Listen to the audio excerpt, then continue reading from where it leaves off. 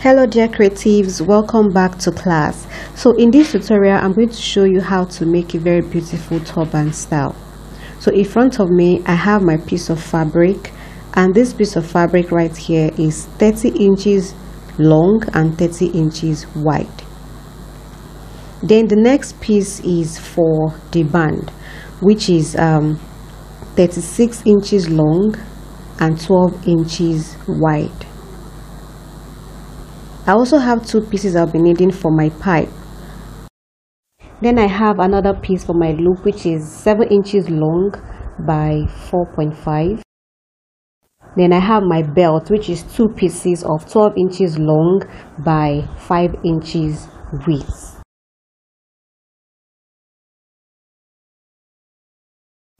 So I'm going to be creating a V band for this design, but the V band is quite different from the regular. So first I'm going to create my pleats step by step, just the way I'm showing you right now. So this particular band measurement, as mentioned earlier, is 36 inches long by 12 inches wide. If you want your band to have multiple pleats, you can increase your 12 inches to about 15 inches so that you can have more than 4 or 5 pleats. But if you cut it to be about 12 inches, I should have about 4 or 5 tiny pleats. Don't forget, if you want more pleats, ensure that you increase your width from 12 inches to about 15 inches or 16 inches, and your length can be 36 inches long. And as I mentioned earlier, you need just one piece to create a V band. It's totally different from what you have seen before, but you definitely love the outcome. This is my first pleat right here, so I should have like 4 pleats at the end of the day. So I ended up having 5 pleats. Yes, 5 pleats. So you see how it looks really beautiful. So I fold into 2, and then I do a straight stitch on that part that I'm using my scissors to show you on a diagonal. So you sew right there, because that's what will give you your V band. So this is what you're supposed to get at the end of the day. Beautiful, right? Then you pleat your base using 1.5 inches spacing. After that, it's time for me to join the band to the base. You see how beautiful I have my pleats? That's 1.5 inches spacing, and then I'm joining my band to my base. Ensure that you use pins to hold them in place, because it makes the attachment really smooth and effortless.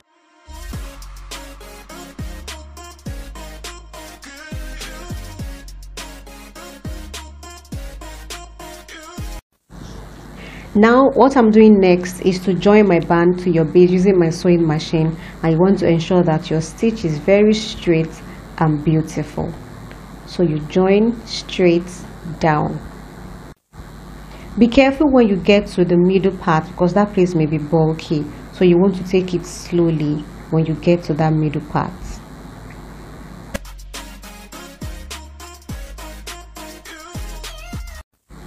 So you see how it looks really smooth and neat. So the next thing I'm going to do right now is to pleat the middle part of my turban, because this turban has a pleat in the middle, in the center top and at the back. So you just pick the middle of your pleat with your needle and thread. You keep picking in between the lines just like that till you get to the end.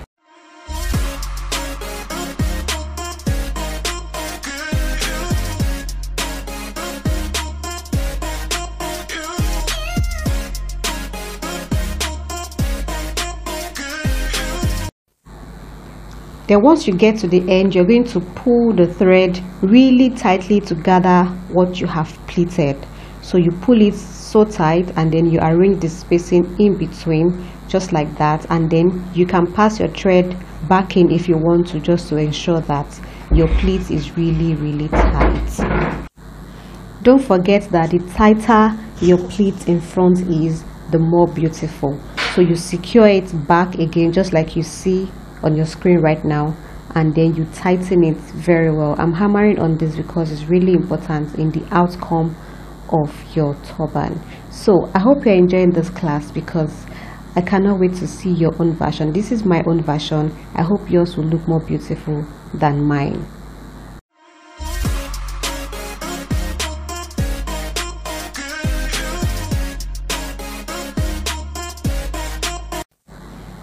So I've jumped to the part where I'm stuffing my pipe with the fiber, which is very important. So you remember I showed you 2 pieces for my pipe that I'm going to use to cross the front of my turban. Don't forget, this is what I have, and I need to stuff it with my fiber so that it can look really puffy. So the one on the left is already stuffed. I'm just showing you how I'm stuffing the other one.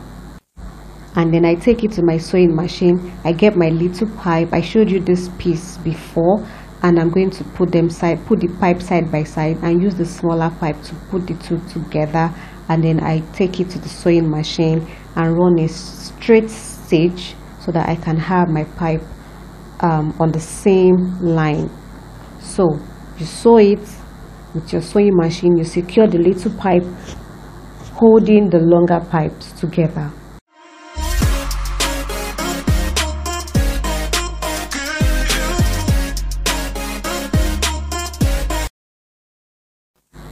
So I open my pipe and then I place it on my base.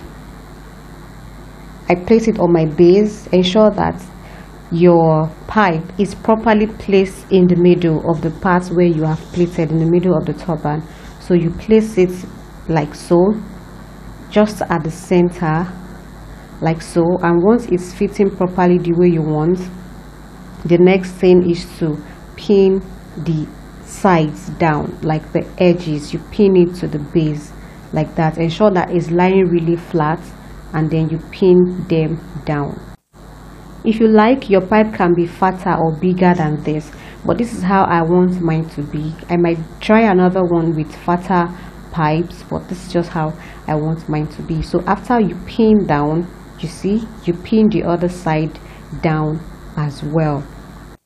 So after properly securing the pipe to the base on the edges, it's time to take it to the sewing machine to join the base.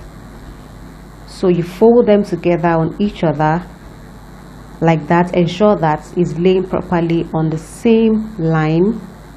Okay, you place them properly, and then you do a straight stitch from that band area all the way to the back, all the way to the back.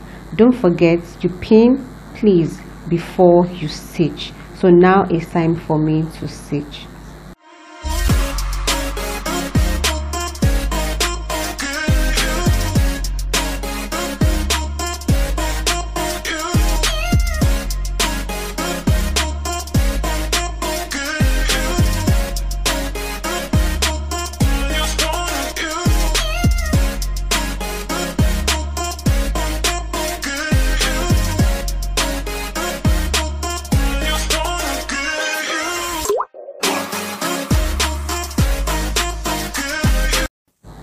Now it's time for me to attach my belt. So I sew my belt first of all, and I turn it inside out. Don't forget, by the time you get to the tail end, you curve the belt part, like you have like a slant, so that you can have that belt pointy part at the tip.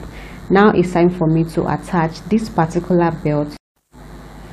So from the back part, I measure 5 inches.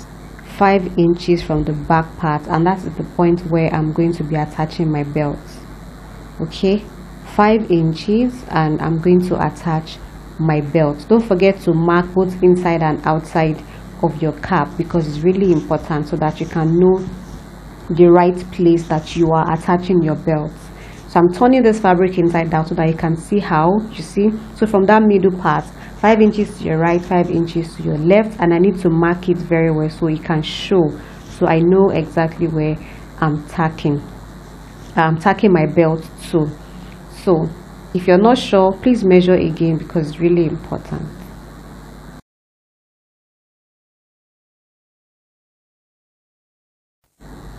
So you fold the tip, that's the rough edge of your belt. I fold it inside out. Ensure that you hide that by tucking it inside, not folding inside out, sorry about that. You tuck it inside to ensure that that rough part is properly hidden. And after that, I'm going to pin the belt to that 5 inches that I marked earlier.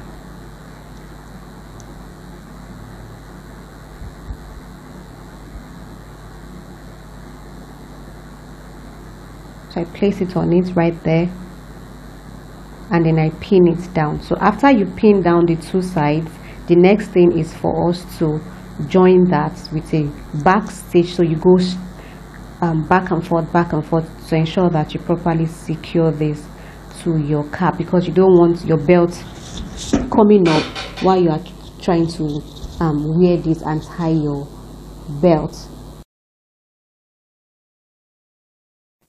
So you see, it's not as hard as you think. So after that, you're going to pleat the back of your turban. So I have my needle and thread, which I'm going to be using to pleat in and out. You gather it all the way down, and then you pull it tightly to ensure that you have like a very strong gathers at the back of your turban.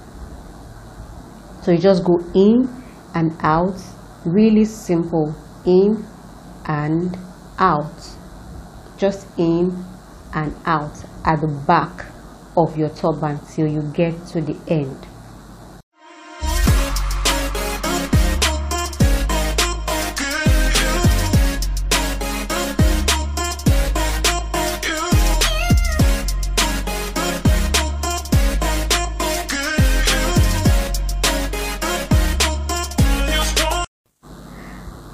Wow, so after you pleat, I'm going to turn it inside out to see all we have been working on since. So let's see the final outcome. Wow, it looks so beautiful.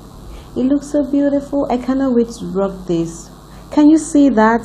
Super beautiful and creative.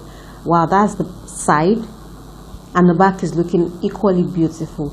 Then you have your belt to tie. It's like a one size fit, or you can fit any head circumference. You just have to tie it to your head size. So that's how it is. Thank you so much for joining in. I appreciate you. I look forward to seeing you again. Bye.